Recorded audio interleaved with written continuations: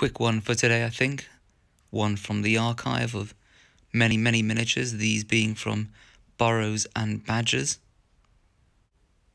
The skirmish game of anthropomorphic animals by Michael Lovejoy and Osprey Games, which is kind of a cross between The Wind in the Willows and Necromunda. And loads of fun, characterful, animalistic artwork by Gary Chalk, albeit none, as far as I can tell in the rulebook, of otters. Which, of course, is why we're gathered here today, and as you can see from the stats over here, they are large beasts, slightly on the pricier side at 51 points, but pretty good all-rounders. This is a game where the better you are, the advantage is built into the dice you roll. So if you're not very good, you roll a d6 for whatever the thing is, the action is, and it goes up to d8s, d10s, and you can advance in the Necromunda type table to like d12s. So d8's pretty solid, and they come in at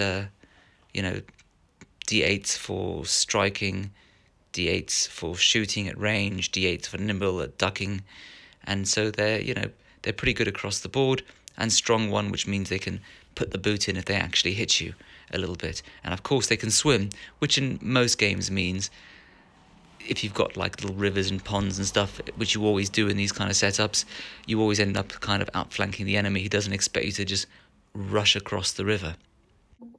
The pirate otter first. Now the question here is whether the yellow looks a bit unnatural and glowy.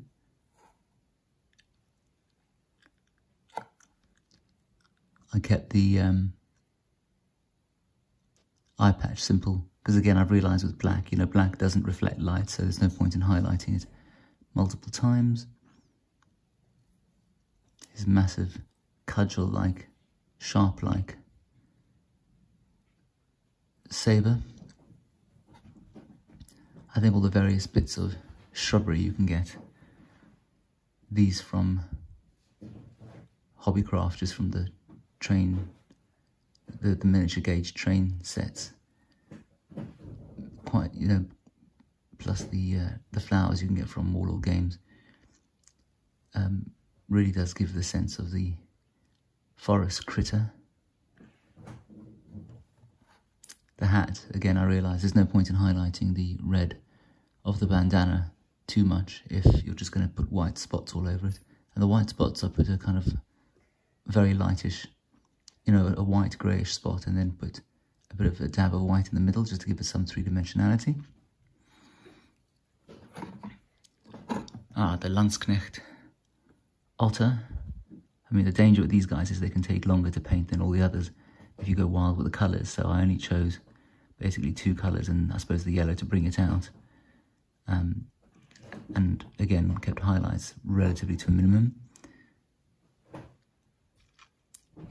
Dabbing a bit of silver with some packaging material really, again, saves time, because you just do a dark metal, a wash, possibly a bit of black and blue, and then some thinner into it.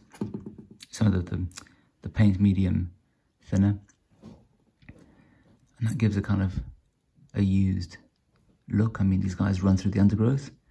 Giant Zweihänder for lopping off people's heads. I mean, would he be able to carry that? As a humble otter. But why not? And this lady otter, that's Hexwraith Glow from Games Workshop. I've already, on another video, gently complained that in the White Dwarf issues it looks like it's probably kind of glowing like Skeletor or something from one of the 80s cartoons, but actually when you use it, it just looks a bit dirty. But it's alright, I guess. And the eyes are obviously glowing with power. But I think that's it for today. Have a great evening, or day, wherever you are.